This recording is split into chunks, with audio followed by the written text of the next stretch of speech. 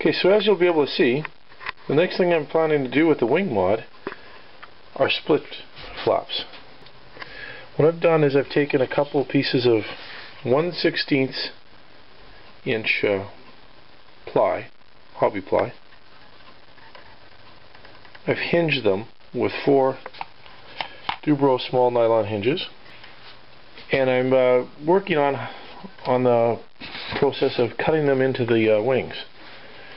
Now all I've done is very carefully with a sharp knife,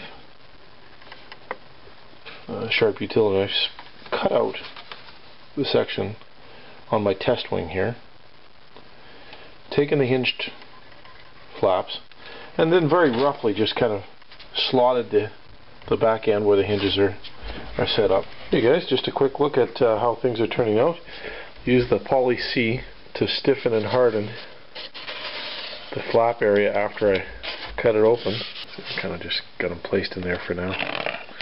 But you can see the flaps are going to be going into their things. Again, I'm going to sand the edges of the flaps themselves a little bit now, just to make it a little looser, while I put some filler on the bottom just to keep this nice and smooth. I'm just going to use some spackle compound,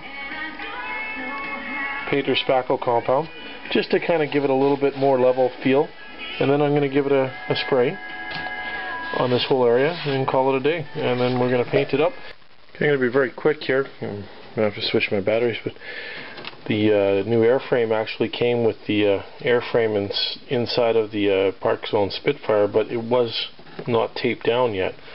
So after taking off all of the various parts and the engine and speed control and everything else, pop this open, you'll see that it was really not held together by anything other than the plastic coating, which I just stripped off.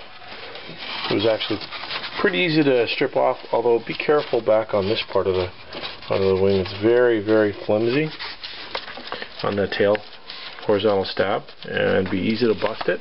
Okay, so as you can see, I've done the servo mount for the rudder. Taken an old elevator servo mount from an old Parkzone airframe that was damaged. I did a little hatchy attempt to clean up the firewall, didn't work on one of my very first crashes, and I cut out the elevator servo holder from it. Use some CA and kicker, and I placed it right beside the other one. So now we're going to have slightly offset, and they'll be crossing, of course, from side to side as the control rods come back from it. But it should be pretty solid because it's C8. It's on there good. There you go. Okay, what I've done is inserted carbon fiber rod reinforcements along the back edge of the fuselage. In addition, while you can't see them, maybe you can a little bit in there, put a carbon fiber rod on either side of the horizontal stabilizer. I CA'd the model together as I showed you earlier. It was quite, the two halves were really not together at all. Just a tiny bit of some sort of glue that was releasing, so I've just put home safe CA and kicker all the way along the edge of it. Epoxy actually in the heavy parts to seal some of these holes. So I've epoxied it along the top there, make it really firm.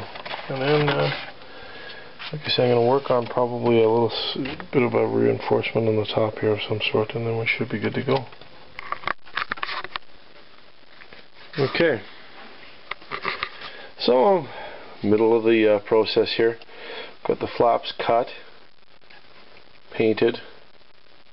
I'm going to do a little hand painting job on the inside of these to give them that full framing. And they're going to slide in there. I've got it pre-slotted already for the hinges.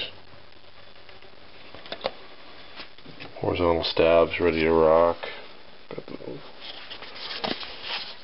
Got the color on the top. Still going to do the camel on it, I think.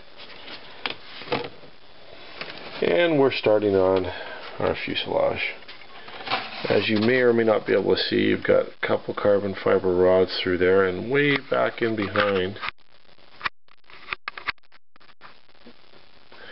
you can see some of the Gorilla Glue drained down and expanded into the crack, which gives me a little bit of tail weight I don't like, but overall it's not going to be an issue. What I've done is, I'm not sure if you can see it, sort of a carbon fiber rod that kind of comes part way into the tail.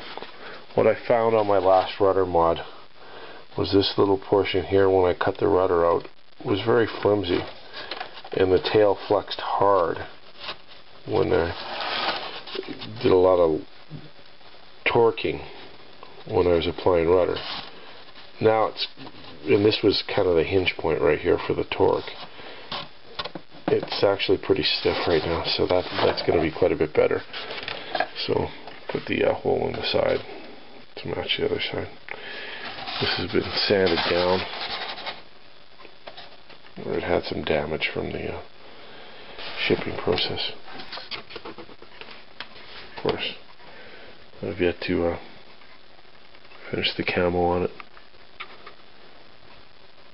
There we go. Off we go to the next step. Okay, as you can see, I've done the entire body. The glassing's done. I've done painting of the gray. I'm going to put the green camouflage on now, and I'm going to paint the underside with the sky blue.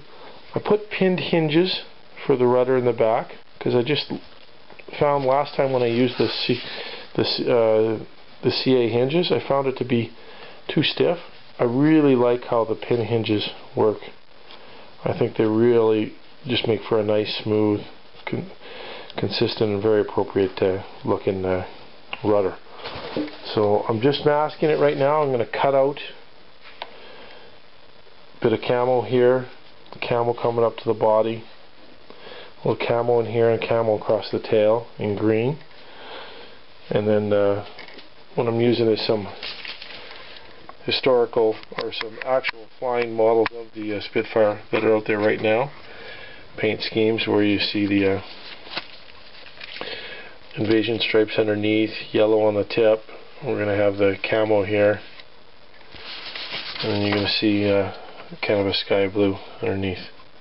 So that's where we're going to go with the paint job. The wing, of course, is split flaps are in already. Just need to cut in the servos and then figure out the landing gear, and then we're good to go on that. Okay, real quickly, you can see I'm cutting out the servo flaps, or servo holders into for the flaps into the bottom. I'm just holding the flaps down so they stretch. And I've done the paint job on the fuselage. Not done, but I've done the camoing, striping. I'm going to do this similar pattern on the top of the wing, and then we should be in business.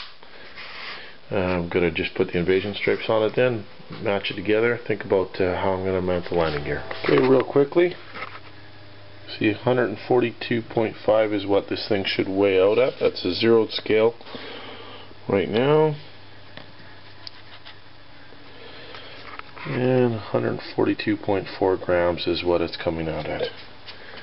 That's with the glassed, painted, and one servo installed, as it was before, which is the elevator servo. I have the socket set for the servo mounting bracket set for the rudder servo. Just waiting for that to come in with the other body. And of course, I've got my cowl painted. Done the body here. We'll just do some green touch up afterwards on some of this. Got the wing mount set, and just spraying on the black part of the white stripes. Black and white stripes are the invasion stripes. There we go. Okay, as you can see, I've come a little bit so along on the mod here. I've got the Johnny Johnson markings from the historical representation of what his Spitfire's markings were, just pre-1941, pre-D-Day invasion markings. Painted the canopy deeper color green to match the camo. Installed my Turnigy 3536C 1100 motor on the motor mount to the front, and I've done a bunch of deckling on it. Again, it's all historically accurate deckling. I've also, the only thing that's not accurate, and this I admit is completely just for my own benefit, Johnny Johnson's plane had invasion markings in 1944 during the D-Day, or 43 during the D-Day invasions, of course, but did not at the time period that I modeled this on. He had a different look to a Spitfire, actually, a slightly different camo as well for a Spitfire at that point in time. But in the interests of visibility, I've modeled, I put the invasion stripes on anyway. His went all the way around. I wanted to keep the top accurate from pre-D-Day invasion, the bottom accurate for, you know, kind of post. But anyway, so I've taken a little bit of a liberty there. It's pretty close. The roundels are all the same, and then they're in the same position and everything that his were. As you can see, I've put the E-Flight steerable tail wheel onto the rudder, so it actually is a fully functional steering tail wheel. Didn't come with any kind of a grommet or anything, so just took a little heat shrink wrap and shrinked it onto the end of the thing there so that it doesn't go anywhere. So plug in the battery and we'll give you a little test shot here. Okay, so I've got a lot of touching up to do. I've got a little bit of work to do on finishing the paint and everything, so it's a long ways from done yet. But just to give you a sense of the controls, I've got the independent ailerons and they work very well. I haven't done any programming yet. Elevator, and what I'm happiest about is the rudder, actually, because it's just so smooth. No twist, no torque to it at all. Of course, the motor runs fine, and a neat feature is the split flaps.